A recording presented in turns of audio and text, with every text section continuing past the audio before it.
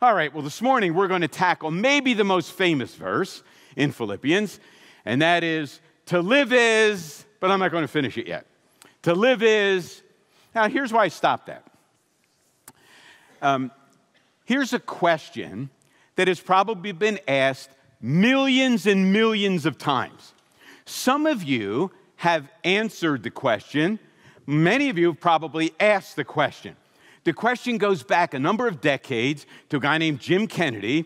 James came up with this question that we need to ask ourselves and ask other people. It kind of goes like this. Suppose you were to die tonight, and you were to stand before God, and he were to say to you, why should I let you into heaven? How would you respond? Now, all of your eternity depends on how you answer that question, but that's not the question I want to ask you today. Here's the question I want you to answer today based on our verse for the morning. Suppose you don't die tonight. Most of us are not going to die tonight, I don't think, right? Suppose you don't die tonight. What are you going to do when you get up tomorrow morning? What are you going to do this afternoon? What are you going to do this week? What are you going to do this month? What are you going to do the remainder of this year? What are you going to do with the rest of your life? You see, we do wrestle with what happens when I die, but how about if we continue to live? What are you going to live for? Maybe that's a more pertinent question for us this morning. Suppose you don't die tonight. What are you going to live for tomorrow?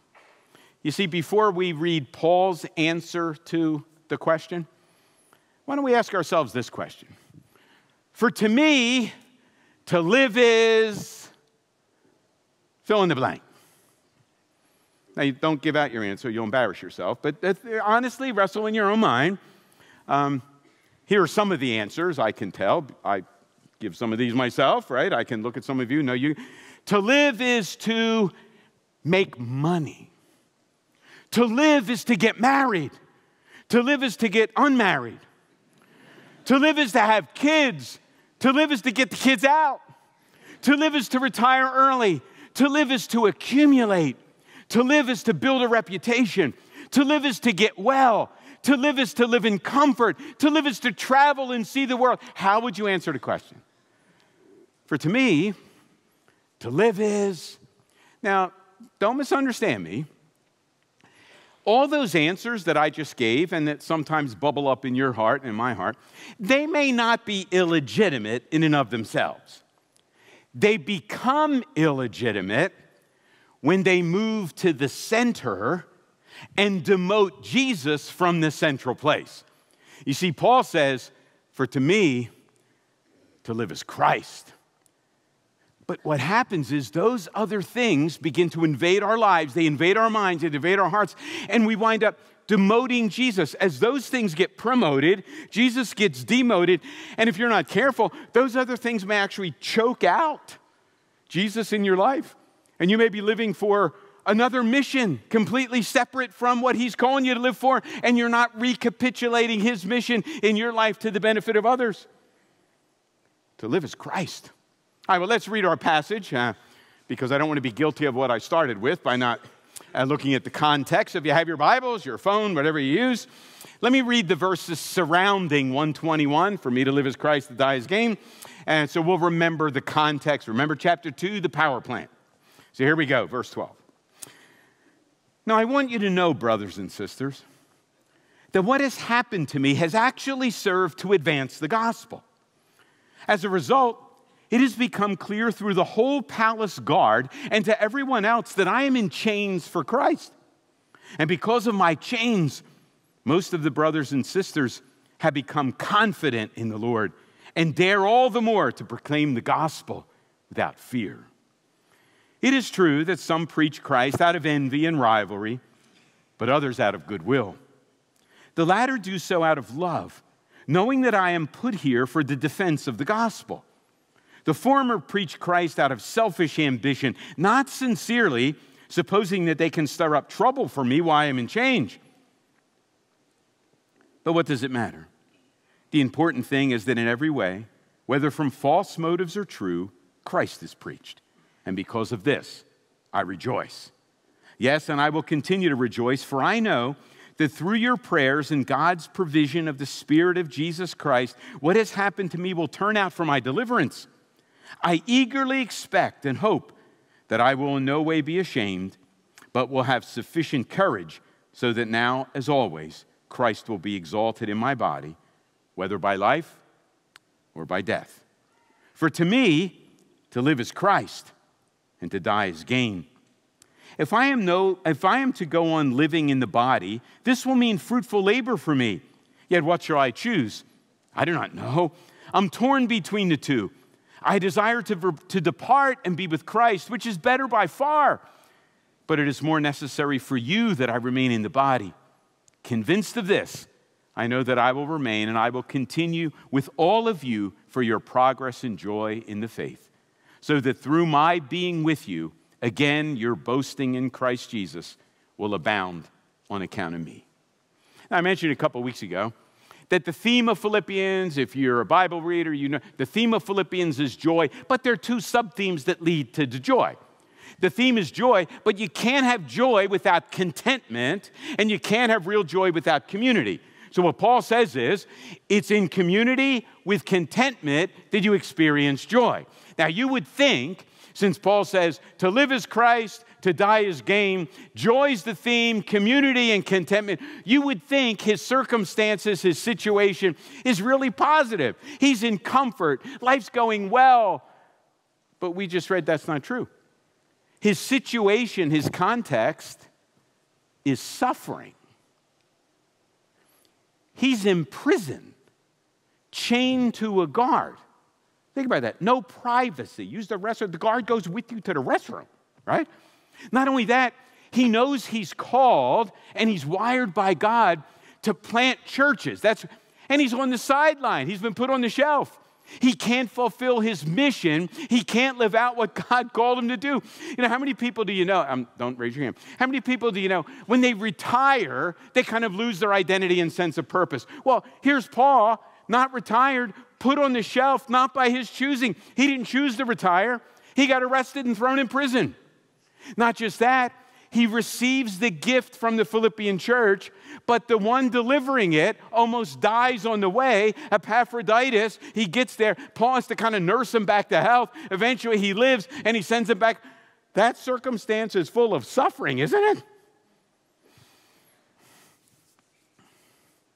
It's your context too, isn't it? You see, Paul says, I want you to know what's happened to me. And what's happened to him is pain and suffering. And that's your context, isn't it? Maybe not the same exact kind as Paul's, but you know what it's like to live there, right? You live in loneliness, loss of identity, fear, illness. You need a job or want a different job. You don't have enough money. We live with pain and suffering. Now, here's an interesting thing about our culture. People talk a lot about pain and suffering. You ever notice that? In fact, it's almost a badge now to share your pain and suffering. Can you hurt worse than somebody else? And our culture majors on therapy for suffering. So we go to, and I'm not degrading that in any way. Therapy is good for, but here's what's lacking. We have lots of therapies for suffering, but we lack a theology of suffering. We lack a biblical gospel understanding of suffering. And we don't have time this morning to tease all of that out.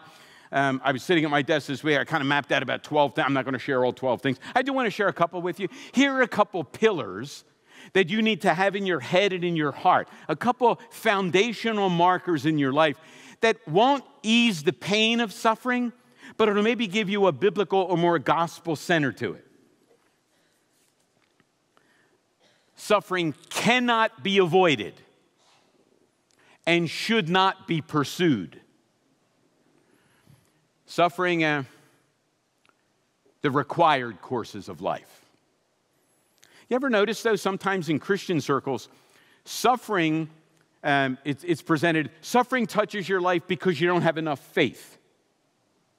That's a crock. If you have enough faith, you'll be rich. Have enough faith, you'll get well. Have enough, what? That's not biblical. If that's biblical, then Jesus was a failure. It's that biblical. Most of the heroes of the Bible failed. Suffering cannot be avoided, but it shouldn't be pursued. You know, crazy, in the early church, there were some Christians who recognized God's method of teaching us often involved suffering and getting things not. So what they did, they would go out and pursue pain. They would go out and hurt themselves. Well, suffering can't be avoided, and it shouldn't be pursued. No martyr complexes. That's not Christian. Here's another point. Suffering is not necessarily punishment for sin. Like when you suffer, that doesn't mean, there's a one-to-one correspondence between this pain and suffering and some sin you committed. Now, ultimately, suffering and pain come because our world is cursed by sin, but there's no one-to-one correspondence between a particular sin and your suffering. Maybe at times there is, but usually not. Yeah, how many times did the disciples say to Jesus, who sinned, this person or their parents? No, you don't understand. You don't understand. It's for God's glory. Here's another one, the theology of suffering. Pain and suffering can never be used as an excuse for sin or laziness or passivity in your Christian life. How many times do we feel, right? If you're in the midst of pain and suffering, God says, well, you don't have to do that. Just live however you want now. Live whatever you can do to make the pain go. That's not true. In fact, I sometimes think that pain is lousy illustration, sorry. I sometimes think, you ever notice before a baseball player goes up to bat, they put that weight on the bat, right? And they practice in the batter's circle. You know what? They never go into the batter's box with the weight on. Sometimes it looks like Castellanos does, but usually not. Right? When you have pain and suffering, that's like swinging in the batter's box with the weight on. That doesn't give you an excuse to not do what God wants you to do. That's not an excuse to be passive or lazy in your Christian life. Another point of our theology of suffering, God often uses suffering to show us and grow us. Isn't it true? You learn a whole lot better in the valley than you do on the mountaintop. When God has your full attention through pain and suffering, you learn better, right? You ever notice as you read through the Old Testament, I think the metaphor is appropriate, even though it physically happened to them. God does some of his best work in deserts. You ever notice that? David runs from Saul in the desert. The Israelites wander through the desert. Jesus, before his ministry, goes, what's a place of desert? The desert's a place where life is hard. It can't sustain life. You've got to trust in God because death resides. Yeah, it's in deserts that God does his best work. So there's just a couple of things to keep in mind when it comes to suffering. Can't avoid it. Don't pursue it. And recognize, and here's what makes the theology work. God often does his best work through pain and suffering. His goal is to make us strong, to make us mature, to make us wise. And if we're always on vacation and life's full of comfort and ease, you're never going to become those things. If you want to become strong, you go through the pain in the gym. You want to get well, you go through the pain of going to a doctor. You want to get smart, you go through the pain of studying and learning. Well, to grow up, you need a little pain. God knows that. He built these bodies. Well, that means we've got a whole lot of things in our world to help us grow. I wrote some down. Have you noticed as you get older, your body's running down and wearing out? Or is it just me?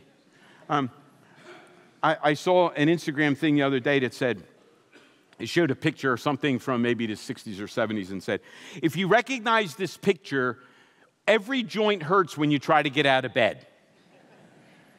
I recognized the picture, and I hurt getting out of bed. It's funny how that works, right?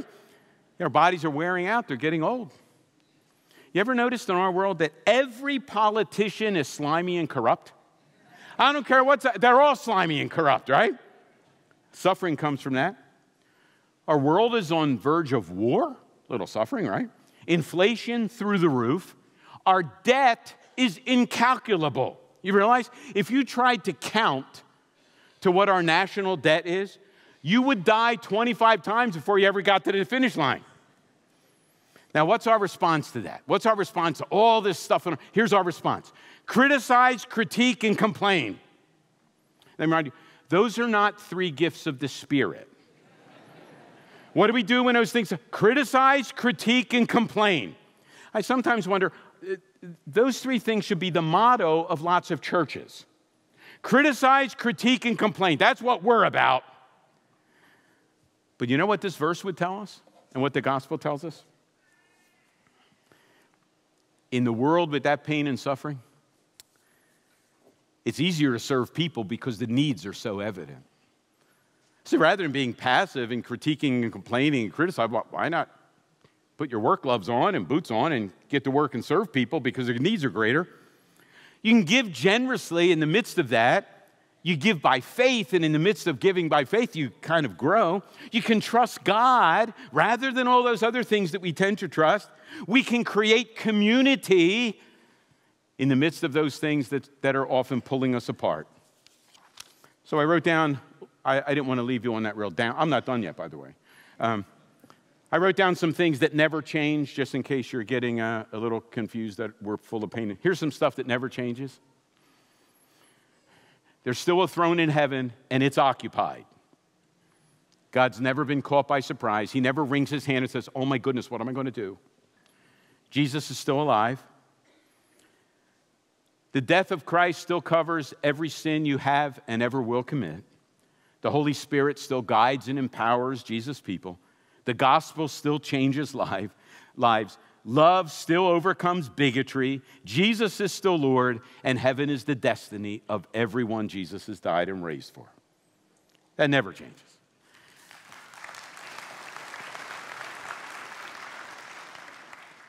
But the verse doesn't end with stuff. That's Paul's context, right? And so I don't want you to think Paul's on this gravy train here. He's on vacation. No. The context is suffering, but there's transformation involved. You notice that? The transformation comes and everything changes. We actually sang about that today, and that's a major theme of the gospel, a major theme of the New Testament, that God loves to take things that are negative. God loves to take pain and suffering and somehow use it to bring our good for others, and glory for him. Only God can do that, right? I was going to talk a lot about alchemy now, how God's the ultimate alchemist, but I figured that would take us down the wrong road, so we're not talking about that. But I am going to talk about transformation. So here's Paul. His circumstances are wretched.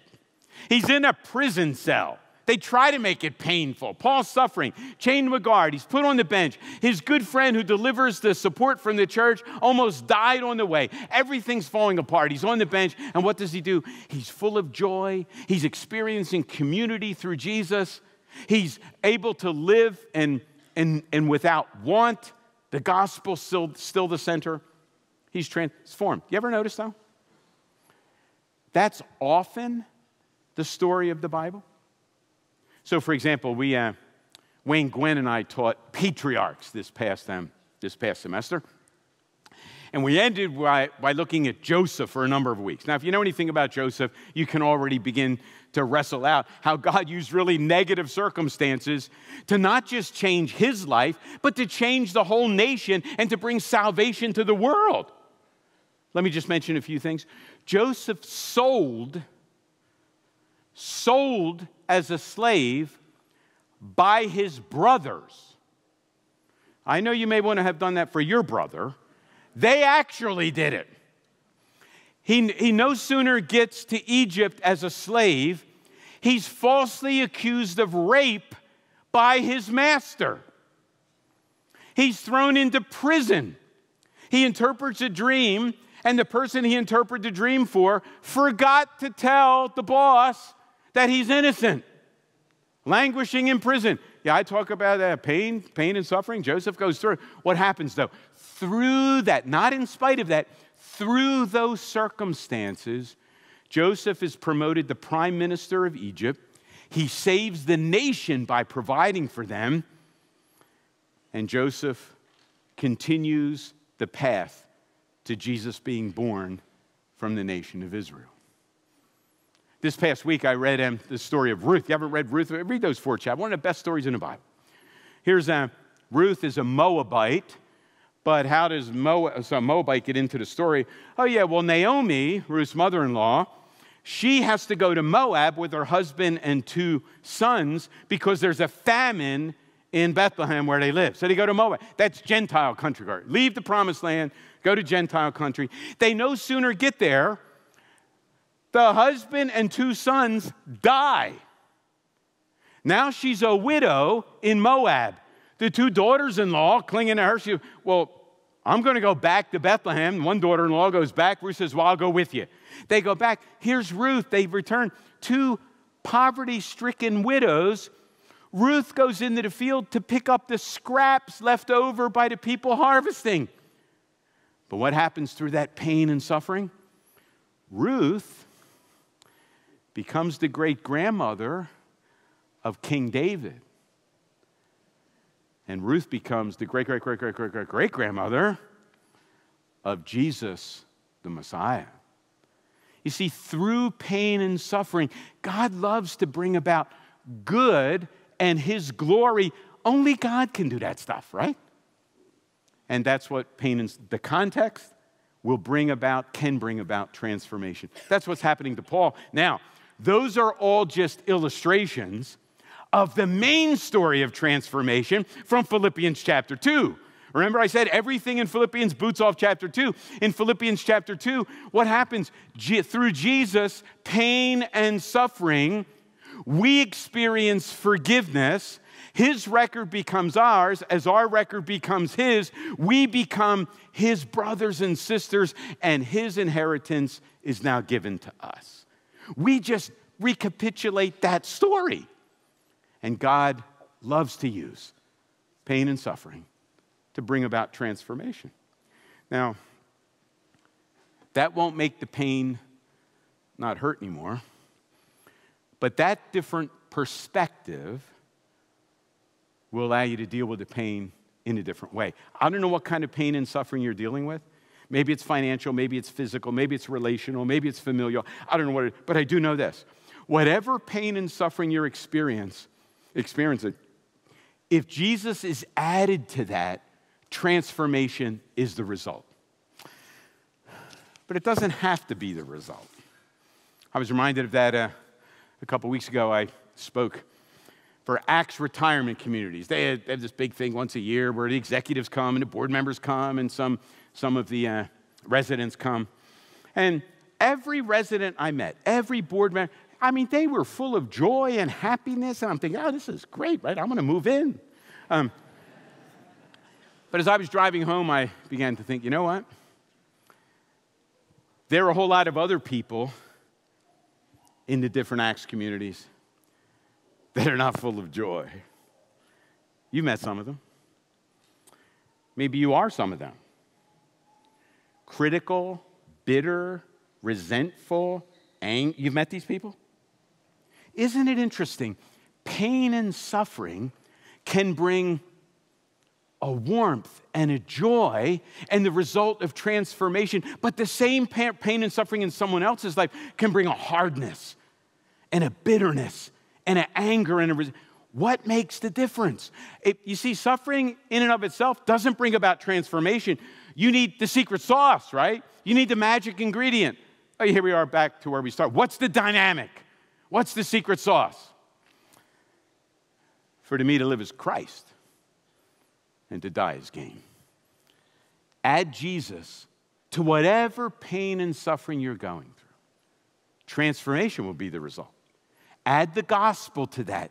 Sit and think that through. Wrestle that from your head to your heart. And it won't make the pain less. Your perspective will change. And as your perspective changes, the Spirit can do the work that only He can do. So I want to end how I started. For to me to live is, yeah, I hope so. I do know this. You put anything else on that line, here's your destiny. Bitterness, resentment, anger, lack of forgiveness, and a hardness. You fill that line with Jesus, and there'll be transformation. Because you are in Christ, and you have the privilege and responsibility to live out that same message again in your life for the benefit of others. Now I want to end by, I wasn't going to do this, I'm going to do it anyway. I can't think of a better time for us to think about, for me to live as Christ and to die as gain, than maybe right now in this country. You want to know why? Because this is an election year. And you know what that means? That means every one of us, regardless of what side of the aisle your sympathies are with, it doesn't matter. You and I are tempted to take something peripheral, something that may be an entailment of the gospel, something that's good, and you're tempted to promote it to the middle. So I made a list of some good things that we may promote to the center. Here, a list of them. Media bias, abortion, safety and security, heavenly and earthly citizenship, caring for the least of these, economic justice, racial discrimination, law and order. You know what? They're all things that exist. Many of them are good things. Here's what I've discovered in reading a whole lot of this stuff about the polarization of politics and election years. Here's what happens. We often, regardless of your political affiliation, we all want the same thing most of the time. Our disagreements come on how we're going to get there. Everybody wants safety and security. Everybody wants racial equity. Everybody wants all those things. The difference that causes, how are you going to get there? Here's what I want to say. If you take any of those entailments, as good as you may think they are, and you promote that to the place that only Jesus should be on, for me to live is to fight against abortion. For me to live is for racial equality. You know what? You will be divided, we'll be polarized, and we will not be a community. We need to keep Jesus in the center. And if you do that, we can differ on the way to get to some of those destinations, but we can't disagree on what's in the middle. If we agree on that, we will have unity. We will be a community. We can experience comfort. We can experience contentment and the joy that comes from those things, not because we're getting our way in the entailments, but because Jesus is in the center and he still uses pain and suffering to accomplish his perfect destination. One day we may figure out all the nuances of what this all means. Maybe not. God doesn't promise omniscience to us. But I know this, one day we'll see more clearly. Let's live today thinking of then and how we could live without regret, rather than live today, one day looking back and say, I wish I wouldn't have, or I wish I would have. How you live today will determine some of that. Let's pray. Father, we give you thanks for this little 4-chapter book. We thank you for the message that it gives. A message of joy that comes through contentment and community, but a message that comes with the gospel as the power plant, as the center. Lord, help us not to take those really familiar verses, wrench them out of their context, and thereby erode them of their power. Help us to keep the gospel front and center, keep Jesus in the middle. And as we do, may we experience contentment, true community, and the joy that comes through the gospel, not the joy that comes from the things that we often think will bring it. We pray in Christ's name. Amen.